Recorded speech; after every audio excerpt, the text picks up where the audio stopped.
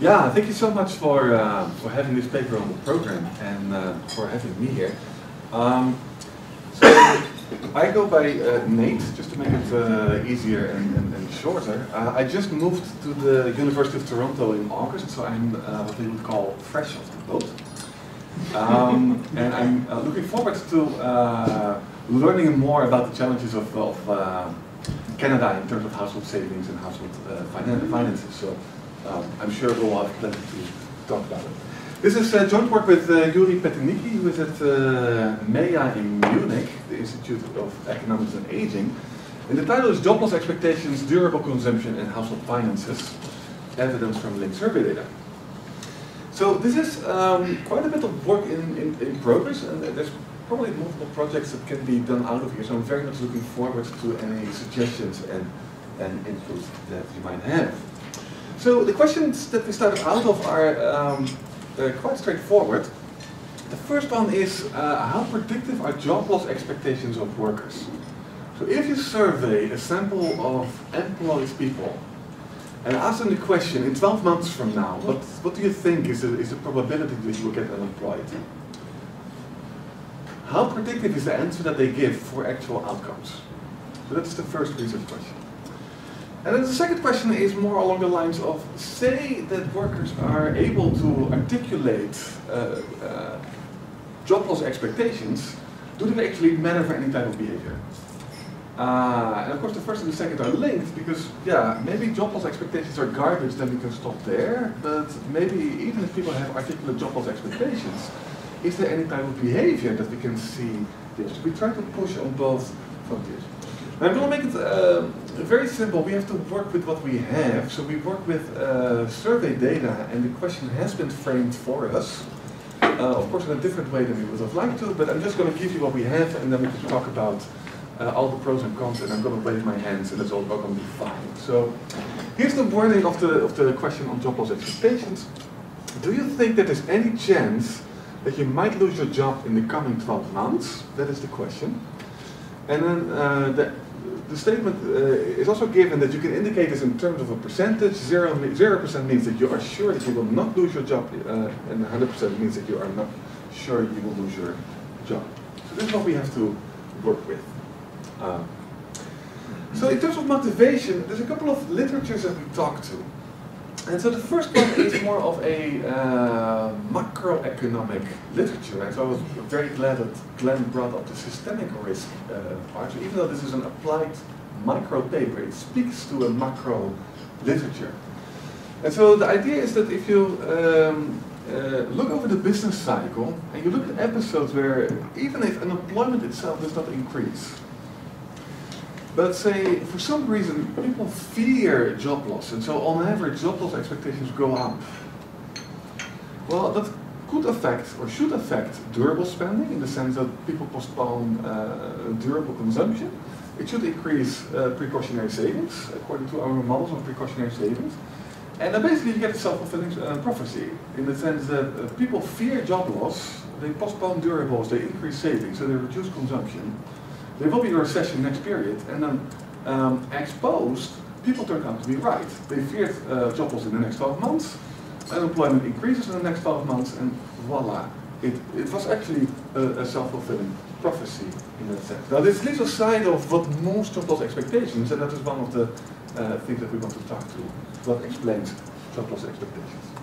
And so Raven and Sterk have a paper in the Journal of Monetary Economics that looks at this in the context of a current recession, and then in a current recession, if people fear an increase in job loss expectations, then the next period might actually exacerbate or create what they call a deep recession.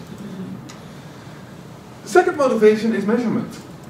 And so there are a couple of papers on the predictive power of expectations, but not so many actually. It was surprising to find not so many papers on what is the predictive content of these job loss expectations.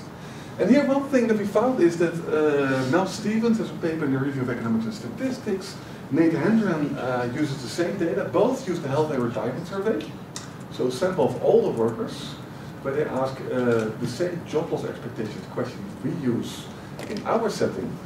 And the outcome is measured in the same survey. So the typical situation if you work with survey data, and I'm not going to say anything bad about survey data, but the typical setting in this case where you work with survey data is, in one wave you measure job loss expectations, and then a year later you measure the outcome. This has a couple of potential challenges in the sense that you need to have people that stay in the survey for 2 waves to measure and the expectations and the outcome. The outcome is typically measured backward looking, and so you have to deal with issues of memory, or in the case of unemployment, it is a surprise, but imperfect recall is really a thing, and people tend to forget that they were unemployed in the last 12 months. Especially shorter periods of unemployment, and there might be stigma. And so if people are unemployed for a short period of time in that window of 12 months, find a new job, then they're much more likely, or we hypothesize, that they say, well, I have a job, I'm fine now, and so this bad thing didn't happen. Yeah. The problem here is a bit that if the dependent variable is binary, which in this case is did you lose your job or not, mismeasurement or imperfect recall say you did lose your job, so you should have been scored a 1. You say that you didn't lose your job, you are a 0, actually induces downward bias coefficients. So it's one of the few cases where measurement error on the left-hand side actually matters than the right-hand side. So, always a fun example in my econometrics classes. So, the literature on, we talked about 3 different strands of the literature. So the first one is the predictive power of expectations. So I mentioned the paper by Mel Stevens and Nate Hendren. They used the health and retirement survey, and they find that if you look at unemployment, then this job loss expectations question predicts transitions into unemployment relatively well. What it doesn't do in their setting is predict movements from employment to employment. So job to job transitions. And that is where we have some real findings. This is related to a larger literature on, say, income expectations. So I should mention Dominitz and Mansky here, and Jeff Dominitz in the journal Econometrics. Then there's a much smaller literature on outcomes. And so if you then regress certain outcomes, say consumption, on these job loss expectations, then Mel Stevens finds in the same paper that mixed evidence on food spending in the health and retirement survey. But again, this is annual spending on food, and so there are some issues with that particular measure. For Germany, there's some mixed evidence on household saving, and so there we have a more larger contribution in terms of outcome. Then there's a third literature which focuses on the unemployed, and here I should say that we focus on a sample that is employed at the time of the survey. But you can also look at, say, if you have a large enough sample of, say, the unemployed, and you could look back and you can look forward, and you treat the event of unemployment as an event study, then what happens around the time of unemployment?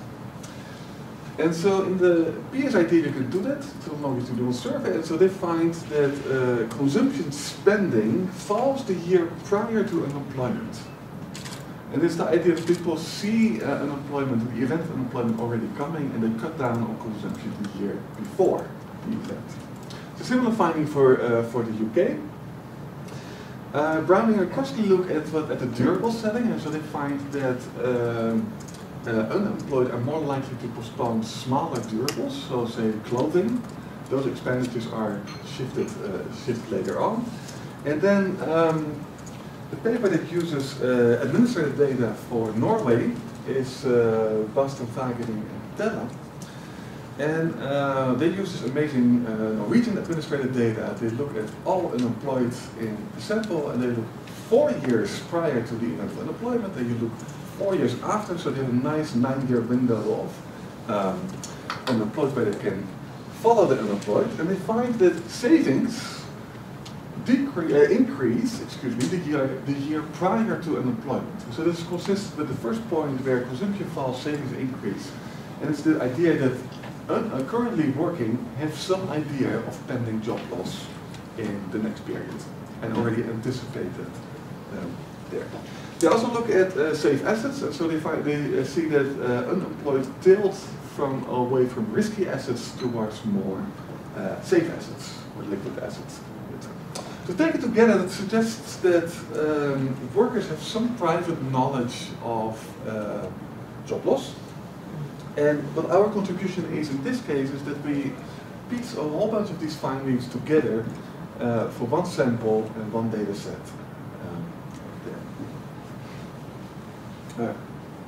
I know that the organizers said no questions, but it would be a bit pity if it's absolutely silent and I'm talking for 40 minutes. So if you have questions, please interrupt me. I mean, I can always say let's postpone it for the discussion. So that's the prerogative of the speaker. So the institutional setting is that we look at the labor market in the Netherlands, and there's nothing special about the Netherlands. I said coming from the Netherlands, so I can say that. Other than two things, they have very good administrative data. It is underutilized, and we can link survey data to the administrative data. The other thing is that the labor market is, the size of the labor market is quite substantial.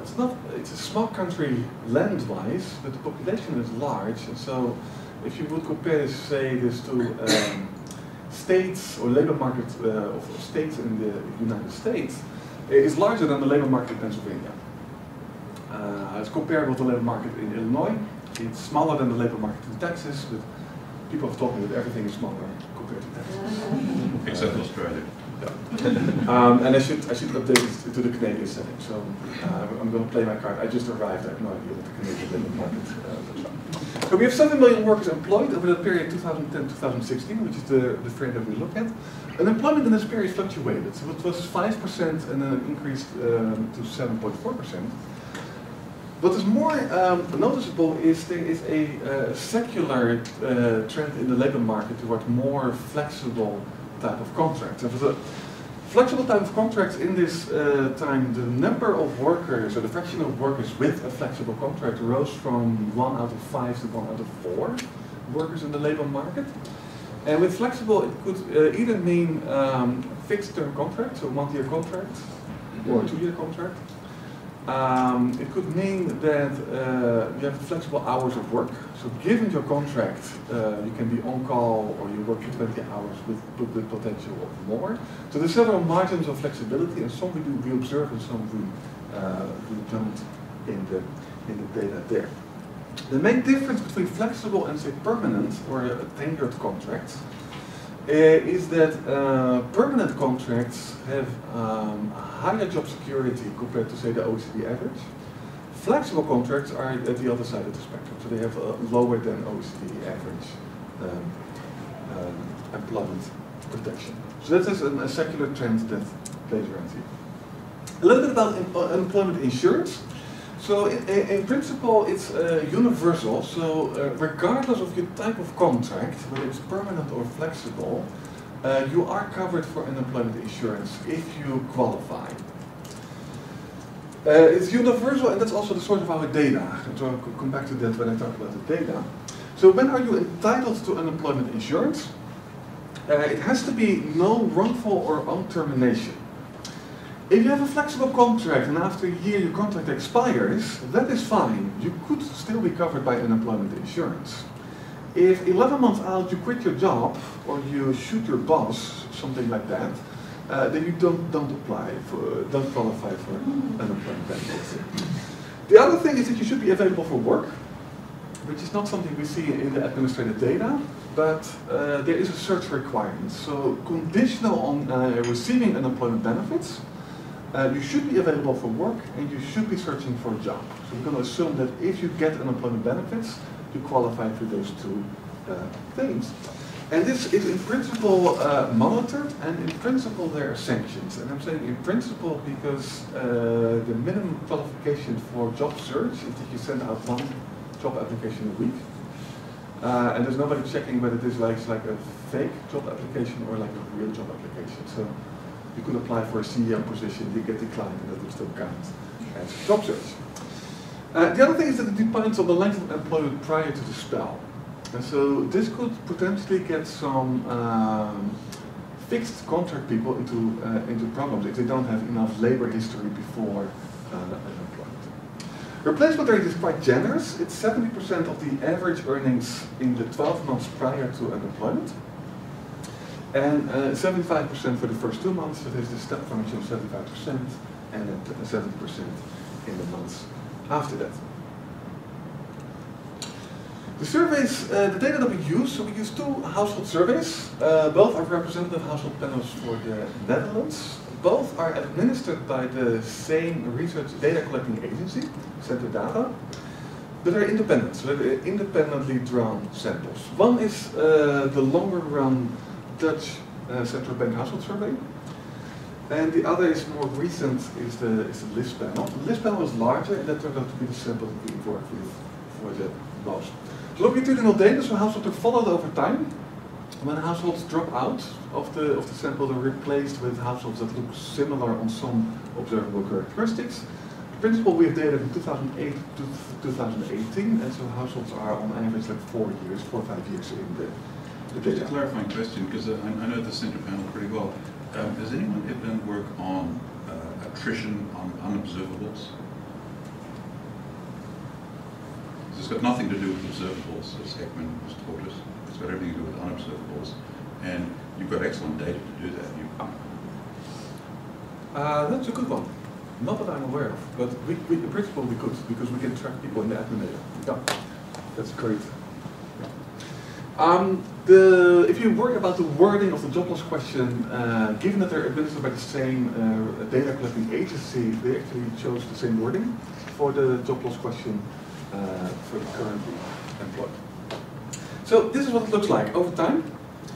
So from 2008 to 2018, the reason that we used 2 surveys was also to corroborate the findings of both surveys, just to see they claim to be representative for the population, to representative samples of the population. Let's see if that actually pans out, and that seems to be the case. So the dashed line is the Dutch household survey, the solid line is the list panel, and this is 2008 to 2018. 2008 is right after the financial crisis in the Netherlands, but then in 2013 we had a double dip, and so there was another recession, and you just basically see that this on average in the cross-section predicts really well. So job loss expectations on average for the currently employed go up, and then they go down over time. These are the histograms for both surveys, and again, they line up pretty nicely. 0%, 50%, 100%. There's nothing spectacular about the Netherlands in this case. So if you look at the pictures for the health and retirement survey, if you look at the similar questions in other countries, all these pictures look remarkably similar in the following 3 ways. So there's a relatively large spike at 0%. So the people that say with absolutely 0%, I'm not going to lose my job, that is about 40% in the data. There's a small uptick at 100%, so there's a couple of people who say in the next 12 months with surety I'm going to lose my job. And then there is an uptick at 50%, so this is also well documented, that people say, are you going to lose your job? It's 50-50, what do I know? And so it might be more a measure of uncertainty or ignorance than the 50% probability. We're going to take the data as given, so we're just going to work with the data and then we're going to slice up them in probability baskets. Do we have any match between this and what's actually happened to those people? Yeah, we will show you what we do. So we have administrative data from Statistics Netherlands, and so we have monthly payroll data for the universe of firms, or for the universe of workers, both public and private. This is to tease the Germans, because they have the private sector but not the public. We have the public workers as well. And so basically what we do is the month that you're being surveyed, we can track you 12 months out and we can see what happened to you. That's what we do in the administrative data. We also have monthly car acquisitions. So we have the universe of car registrations, which is also available at Statistics Netherlands. And we can say from the month of the survey, 12 months out, what do you actually do in terms of car acquisitions. And then we have annual household assets. This is provided by both banks and the tax authority to Statistics Netherlands.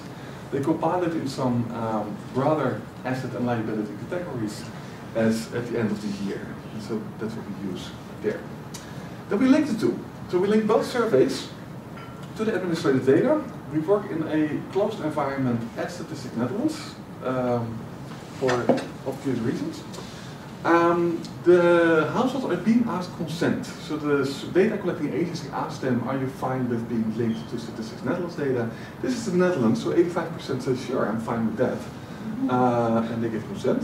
If you're worried about this is scary data, which it is, then everything is anonymous. So we can track individuals, we can track households, we can track cars, but everything is meaningless numbers. So Statistics Netherlands makes sure that there's no disclosure of private individuals or private households. But you can identify them. There's a large literature on. They needed 3 pieces of information to figure out who Banksy was. Yeah. So what Statistics Netherlands does there, I mean, I can identify them. I'm not supposed to. I have to sign for that. What Statistics Netherlands does is that whatever output I present, they have to screen it first. I understand. And there is some literature that this is recorded. That might not be foolproof, but oh well. So output is checked for disclosure there. So everything I'm going to show you has been checked for. So this is what happens. So the month that people are being surveyed, are you losing your job? We track them 12 months out, and we start to count in the first month. Are you still working at your current firm, or did you lose your job? But there's a couple of other possibilities that can happen.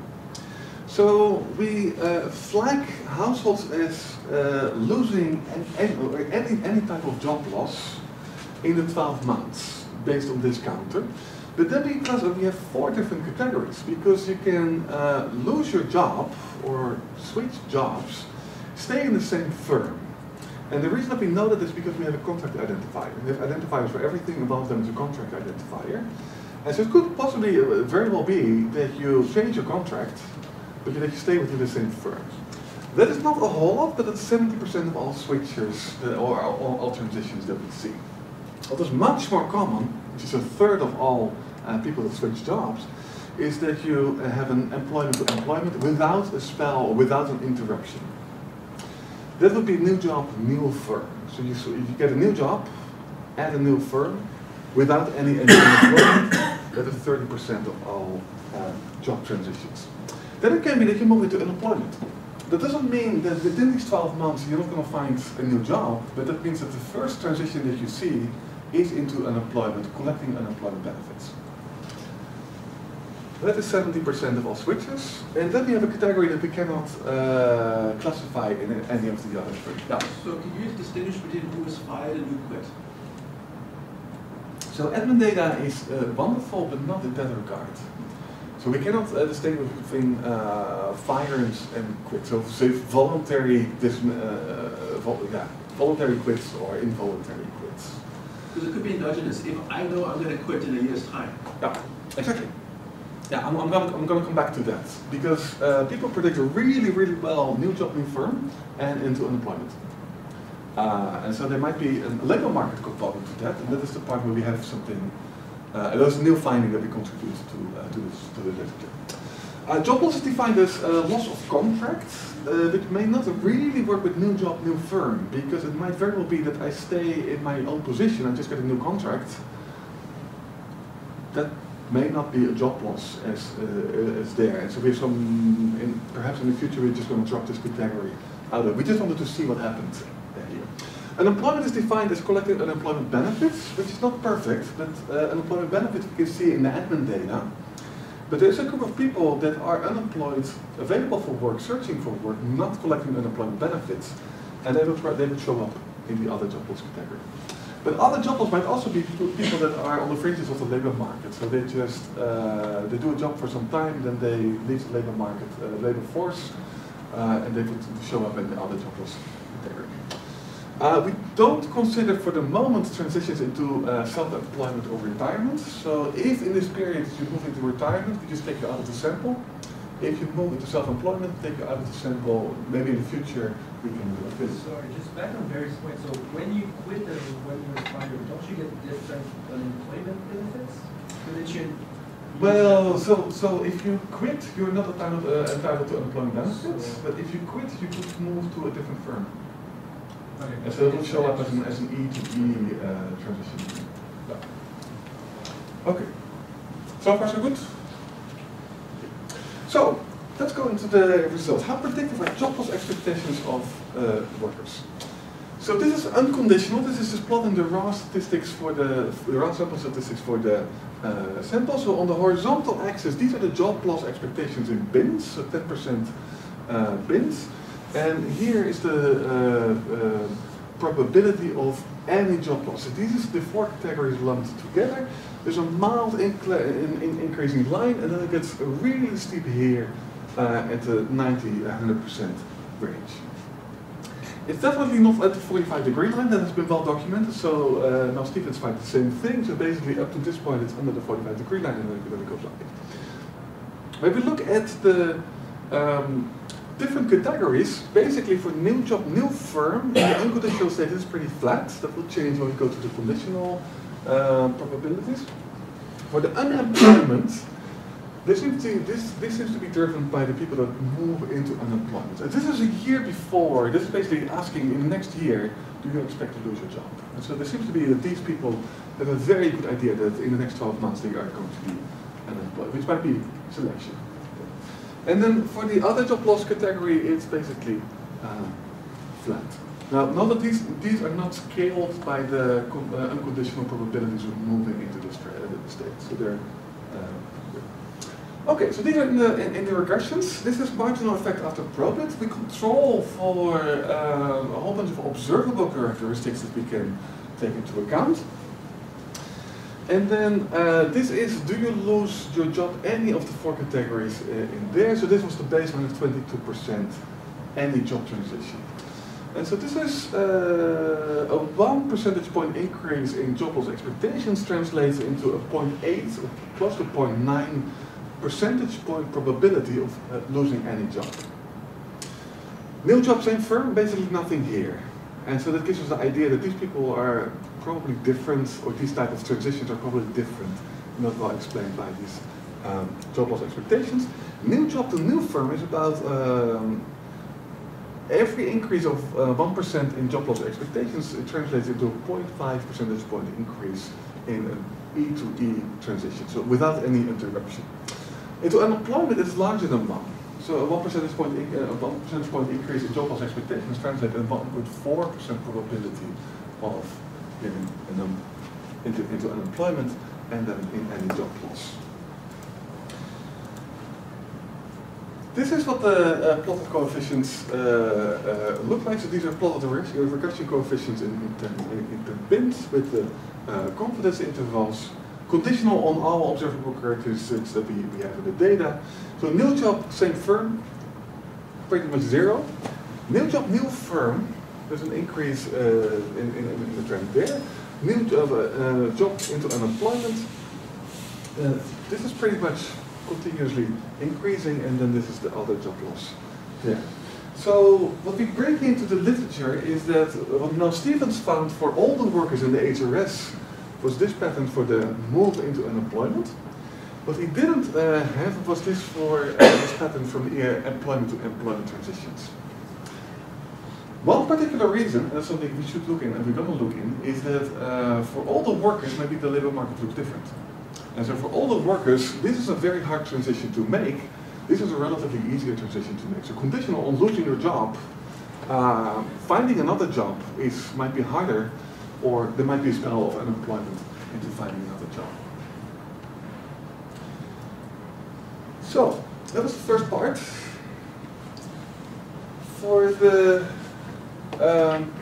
we conclude that job loss expectations are quite predictive of both E to E and E to U transitions. So both new job, new firm, and movement into unemployment. And what about the outcomes? Do we see any behavior after that? This is car acquisitions. So this is job loss expectations and the probability that you buy any car. And I'm gonna qualify any car on the next slide when we split them into used cars and new cars.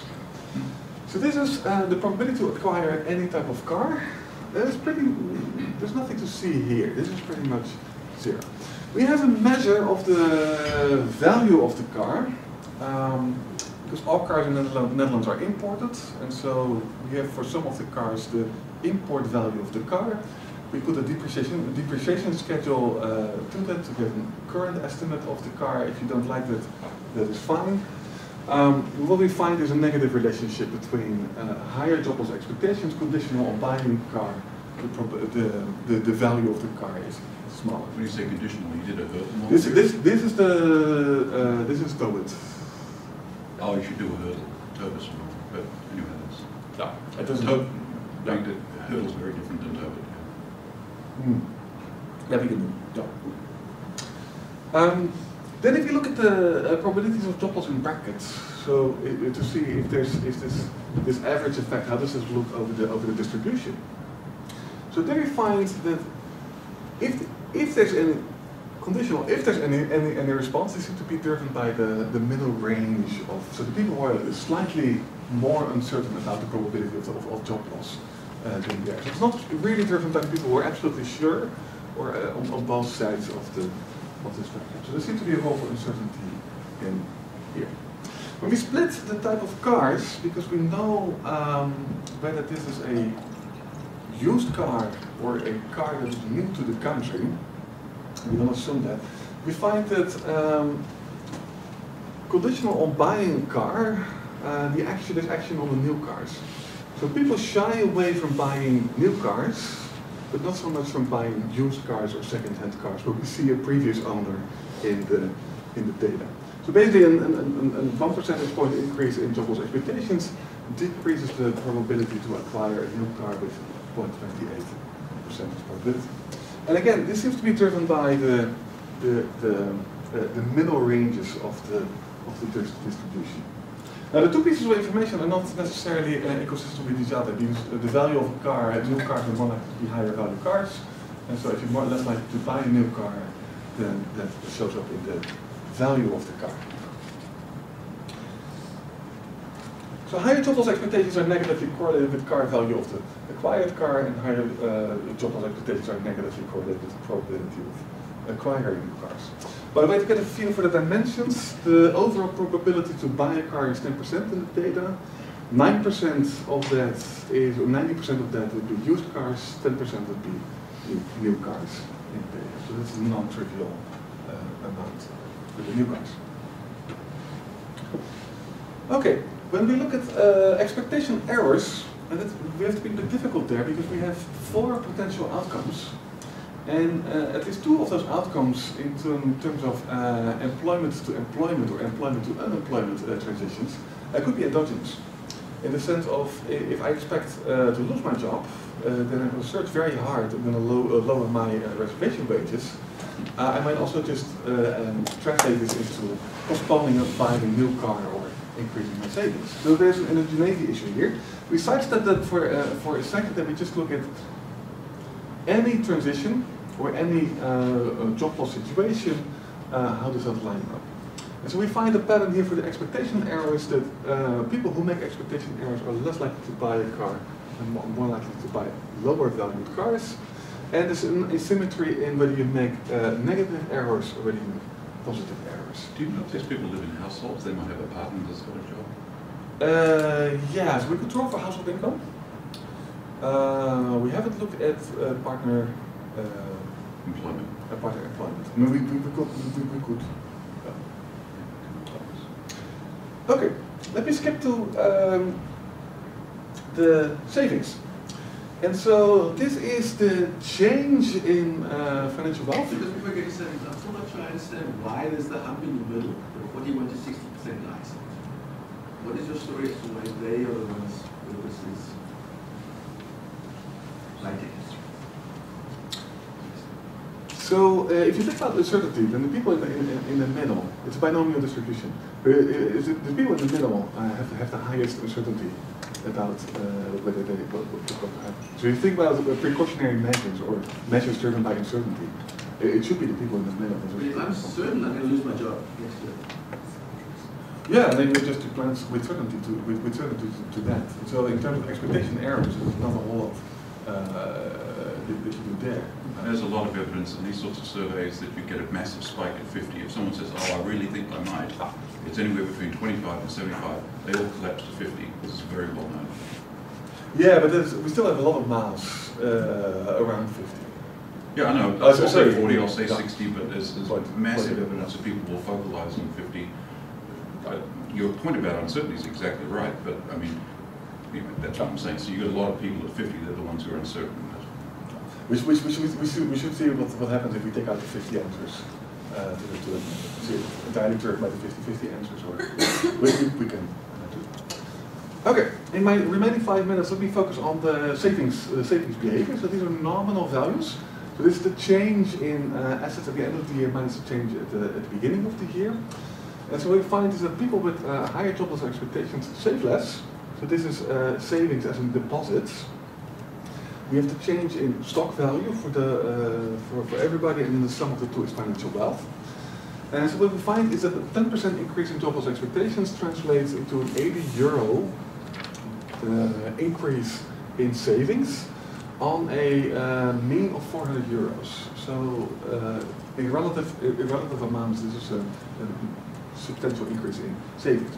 Now, whether this is enough to offset, we're not in the model, so that there is an increase in savings, that is all right, but whether these people save enough or save too much, or take a behavioral perspective, save too little, for that we need a benchmark to actually do that. So here we just document the correlation with that. And we find a little bit of a decrease in stock value, but it's not statistically significant, and then we find an increase in financial wealth that is less than that. Also there, we find most of the action is in the middle. And so it's those people who are like relatively uncertain about what's going to happen. Those are the people that increase their savings and increase their financial wealth. And then finally we look at end of year wealth holdings, just to see if there's any shifting of balances at the end of the year. And so this is in thousands of euros. And so a 10% increase in job loss expectations increases the stock of deposits with 480 euros. And financial wealth as well. And also here, this seems to be pretty much driven by over the entire distribution. But if you look at people who are very certain at the top, they save more into riskless assets as well as risky assets. So there doesn't seem to be a whole lot in terms of shifting around. They just increase their savings in both categories. So to wrap up, higher job loss expectations are positively correlated with savings flows. So it's a change in deposits. Higher job loss expectations are negatively correlated with change in risky assets, though not statistically significant. But then we find that financial portfolios seem to be tilted towards savings at the end of the year. And so this is a corroboration of the findings that Bas and al. Found, for example, of actual unemployed. And so what we do is we look at before unemployment at the sample of all workers, what happens there, so complement that. So to conclude, the first research question was how predictive are job loss expectations, and then we find it predicts really well movement into unemployment. That's good news. But it also predicts really well movement from firm to firm. And there seems to be an underlying labor market story in terms of search effort or search intensity or reservation wages that I'm not aware of. And so we could push a little bit towards there. For example, one thing we could do there is we could say, because we know the wages of the firm that you go to, do you move to a lower quality firm in terms of wages? So this is something that we can do, should do there. In terms of car acquisitions, we find that people shy away from new cars and basically downgrade towards used cars. And in terms of household finances, we find evidence for precautionary savings there. And thank you very much for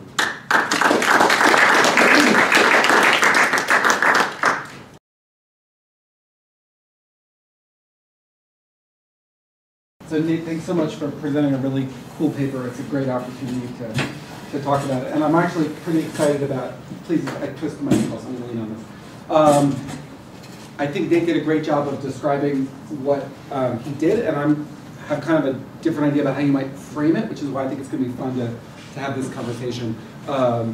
Okay, so just stepping back for a second, this is a paper about two things that are both really interesting but are different from each other. So one is we have job loss expectations, right? And expectations are super important, well, for reasons I'm going to talk about, in a bunch of macro consumption models, and we're going to talk about that at length. And then there's another feature of this, which is that this is a paper about surveys. And surveys are interesting and important, or uninteresting, or depending on who you ask. That's a research question, as a proxy for true things. And this gives us a chance to speak to that issue. So this paper is bringing together these two really interesting issues, which is what are surveys good for in terms of eliciting true things, and then what is the role of expectations in driving behavior, and we're able to put those together in a way that I think is really cool. Okay, so if we just talk a little bit about putting aside the survey part of this, but just focusing on the expectations part, expectations are central to consumptions and savings and macro models, permanent income hypothesis. There's a huge literature on the consequences of job loss and thinking about the expectations versus realizations. And these show up in buffer savings models, precautionary models. So just in a lot of these consumption, labor, leisure, decision making, expectations are really central. And the key empirical challenge and the key theory challenge is that if you see somebody's income change, let's say they lose their job, or they get a raise, or really there's any change in their circumstances, and we want to understand how that links to some change in their behavior, we want to ask ourselves, is this a shock, or is this something they anticipated? Because if it's something they anticipated, the permanent income hypothesis, which may or may not be right, and has some assumptions, but says the change shouldn't matter if it's anticipated. The only thing that should matter is the shock, right? So the reason expectations in that context are critical is if you could get the true expectation, then comparing the realized outcome with the expectation tells you the shock. So expectations have this central role of theoretical interest because they give us the benchmark that we can use to create the thing that we often care about, right? So, and furthermore then, the expectation is likely to be correlated with our view of permanent income. If you expect to become unemployed, you're in a lifetime sense poorer, and you should be acting on that expectation now before it happens, right? So we should be thinking about all those issues if we have the true, if we knew the true expectation. Okay, so what's cool about this is it relates to the second point I wanted to make, which is I'm really delighted that we have Glenn Harrison in the room, because Glenn is famous for, in the room with me often, being appropriately skeptical of surveys, because he's, please tell me if I'm misrepresenting your views. What's that? Because I know better. Yeah, but the specific way in which you know better is this is cheap talk. People can say whatever because there's no incentives to be truthful or not. So what's super cool about this project is we have an explicit empirical test of that idea, right? So the rubber is meeting the road, and we're going to be able to see what is the empirical content of this, of this true thing. And the expectations are a particularly important place for this, because you could have a survey that asks you what is the color of your car, right? And we can see if that's true or not, but we don't need to survey you to get the color of your car. You can just look up the car records. Whereas expectations are something in your head, and so it's true that there may be some experimental way to elicit them, but your regular behavior doesn't provide a natural elicitation. So it's a natural thing to try to get from a survey, or from some experimental design intended to elicit. But what they've got here is they're matching the expectations with the outcomes, and then we get to see if people act on it. Okay, so the first question is, when people think they're going to lose their jobs, do they actually? There is some empirical content in that. We could argue about how strong it is, but it's not a 45-degree line, but it's clearly an upward sloping line, so that shows that there is some empirical value in these surveys, but it also shows that people's expectations are clearly imperfect. And the spike at 50%, there's no real spike at 50%, that's just how people talk. Okay, the next thing that the authors do, which I think is really interesting, is that they compare these expectations and the shocks, both of them, to an actual decision you actually make, right? Because in a permanent income hypothesis or any of these consumption models, we have some sense that permanent income, as measured by your expected job loss, or the shock, which is the gap between the realization and the expectation, should both matter for consumption decisions. So here we have consumption decisions, for example, in the form of your car value, and you can figure out to what degree there's empirical content there. So we see, in fact, that in certain dimensions, there's a correlation, an association between both your expectations and your shocks, realization relative to expectations, in these CAR values.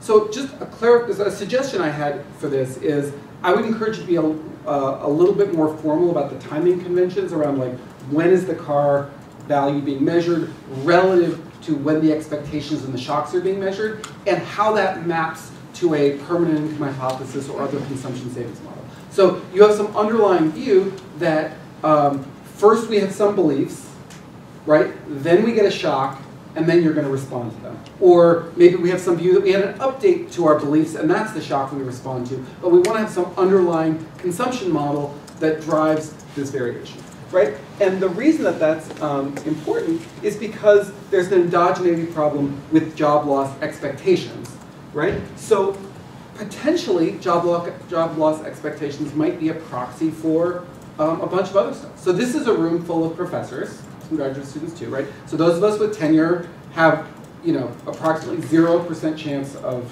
involuntary layoff.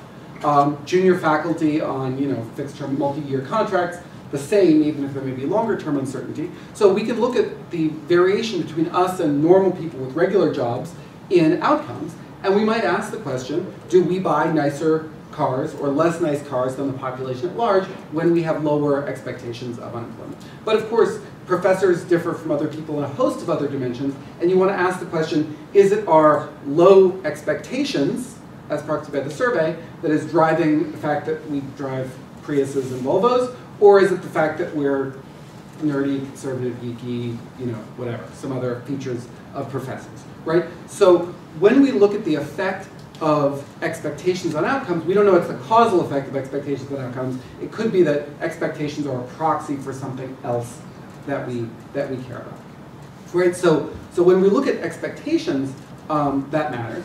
Then the authors also do something which I think is a great idea, which is they look at the shocks, the expectation errors on outcomes. And there we want to think about the fact, if it's a proxy, that doesn't matter, because you're not comparing high and low expectations, you're comparing people with the same expectations with different outcomes.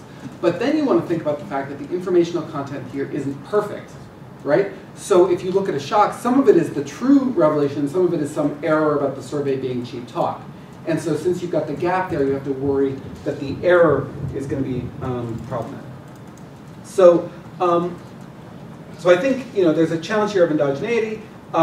I think that a way you can handle that is with a much more formal model of timing. So for example, look at guys who have expectations today, look at their job loss over the next year, and then look at their change in car purchase over a 2-year period, in other words, ex post after the fact. So you can figure out whether it's the job loss that's causing the car, or the car that's, or the knowledge about both that's causing what. Is it the expectations or the loss that's doing what and in what order? Because what we really care about is shocks or innovations. So you can totally do that in this data, I just think you want to be a little more careful about that. The other thought I had that I think would be really, really neat is we think that there's, well, you've shown, there's empirical content in the survey, right? But then there's another question, which is, does my behavior today contain additional information I don't disclose in the survey? In other words, I say I have a 0% chance of a job loss, but the fact that I just, or 100% chance of a job loss, but the fact that I just went out and bought a fancy new car maybe suggests that that was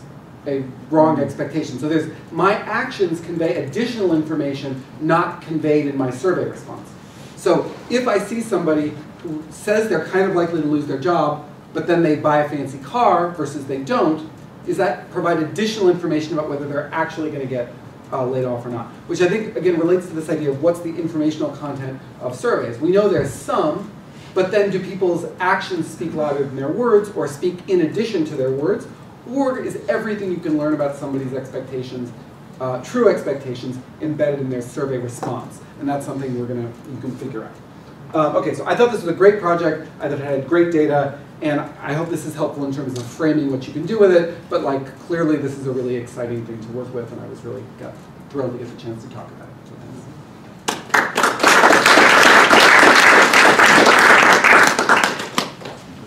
So we have time to open the floor for questions. Yeah, I hope I honored your. Yeah, thanks, Stephen.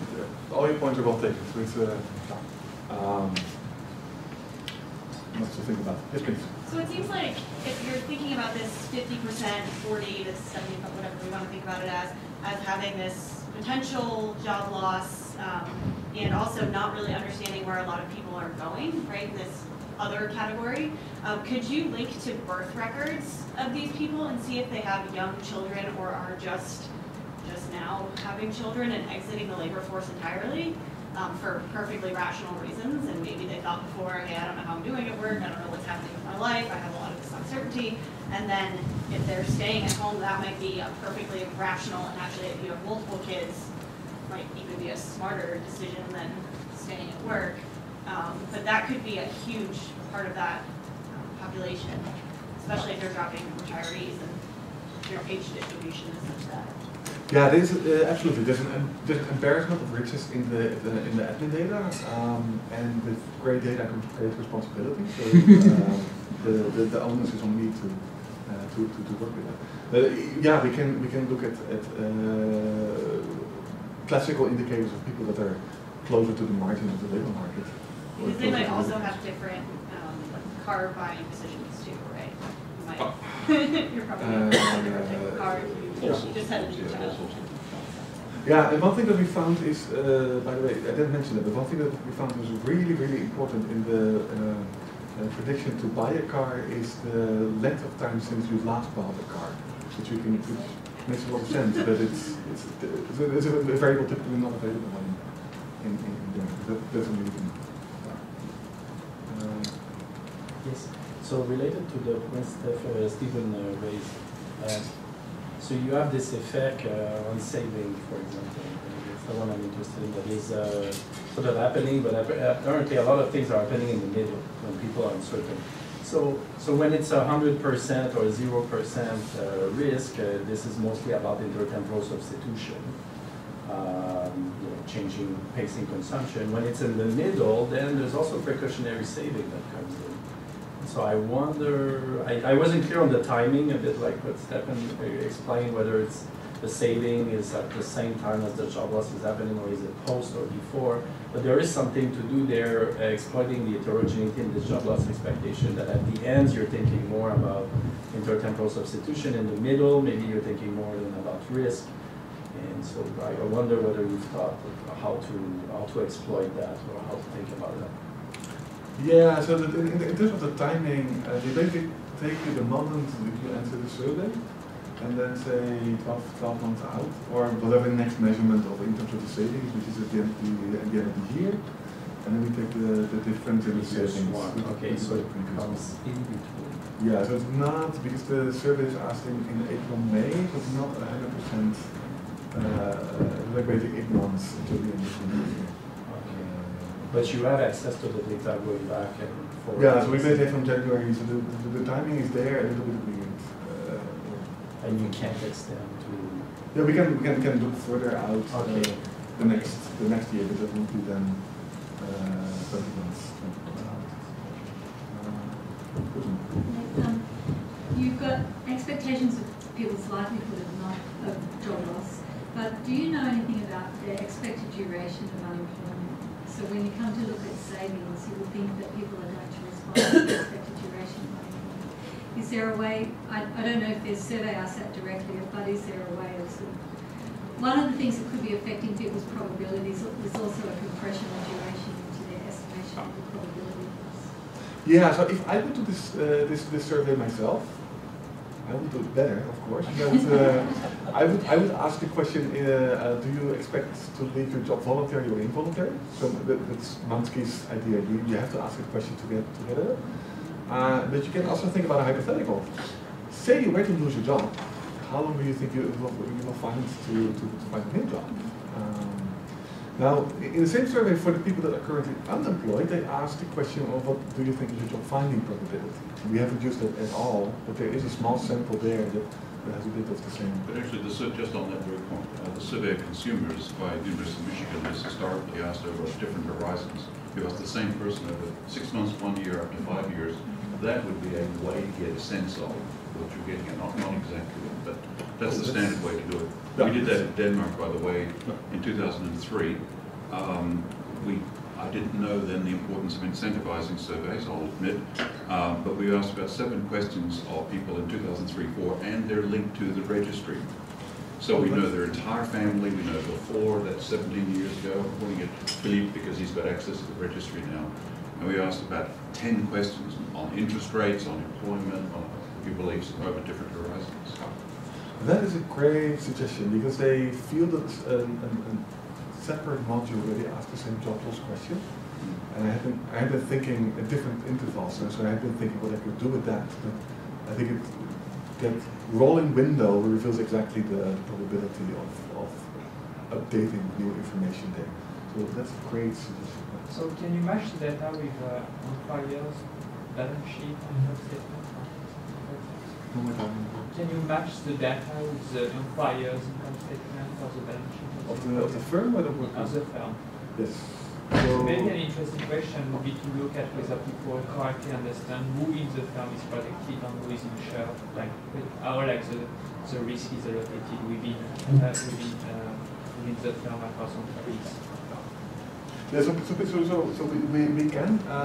Most of the firms are not incorporated firms. Most of the workers don't work for incorporated organizations. We lose a lot of, there might be some selection there. But we could in principle do that. People in the past have looked at planned closures. For the number of transitions, there are actually not that many planned closures that cause these transitions. And most of the transitions in the labor market are voluntary. Do you have any information on the mortgages and house ownership? Because it will differ a lot the incentives, especially if you are in a social housing or a re-renting. Because sometimes if you're self-employed, you actually have incentives to stop working in order to stay on the cap. Ooh, no. To be eligible for the social housing. No. So we know whether people are homeowners or not. We know that if you're not a homeowner, then most likely you are a renter. We don't know if they are renters in social housing. We basically kick out, I think we kick out, so the question is not asked to people who are self-employed. Those are out. And any transition into self-employment, we also release those people out. But the housing will not be part of the financial wealth, what you have there. We leave that. And actually you have a very rich period for the housing, given how the prices were going down until 2013 and then. Oh yeah, there's a lot of additional macro systemic risk that is going on in the period of time. So two quick points. There's a beautiful paper by Mansky and Molinari on rounding in probabilistic surveys. It's not a spike at 50, but essentially with probabilistic surveys, people don't report 41%, they report 40. And so he talks about econometric methods for treating that as interval data. And I've sent it to you, you should pay attention to it. The second issue is hypothetical bias. I've sent your papers on the evidence here. Let's assume just for the moment that there is hypothetical bias in these surveys, in which case the issue is not, as many people say, but I get results when I run a regression. Are you getting the right coefficient on the results? It's called identification. So I suspect one should talk about that a little bit. There has been some work in Denmark by some people at the University of Copenhagen literally asking people survey questions for which they know the true answers in the registry. And nobody wants to see the results there. Their measurement error is nasty and massive, and it's a very, very important study. I believe they did some expectations questions. I do not know that. So, but I can give you they know the guy. Anyway, we know the guys there. Having said that, you really want to pay attention to the concern about hypothetical bias because it's actually nuanced. It's not like surveys are always wrong. It's just some questions they don't answer well, and others they answer dismally. For example, here, one concern I would have is, do I have an incentive because I plan on quitting in order to get a welfare check? And I know Dutch people understand the welfare system extremely well, really well, really well. And I go to my boss and say, look, if you fire me, I'm in a blue-collar job, the white-collar doesn't follow me. I'm very concerned about that sort of strategic gaming type of issue. And, there I think one needs to look into exactly why people respond in different ways. And there you've got to use the administrative data. I think it's very exciting. You can also get, the center panel can do experiments. So, yeah, and the list panel as well. So we can, Yeah. so both panels allow. I mean, incentivize experiments, not Well, hypothetical you crap, yeah. you can pay them. Yeah. It's okay. But do we have now Glenn on camera saying that there is some value in surveys? Yeah, epsilon, 2 epsilon, 3 epsilon, 4. You take what you like. All right, on this good discussion.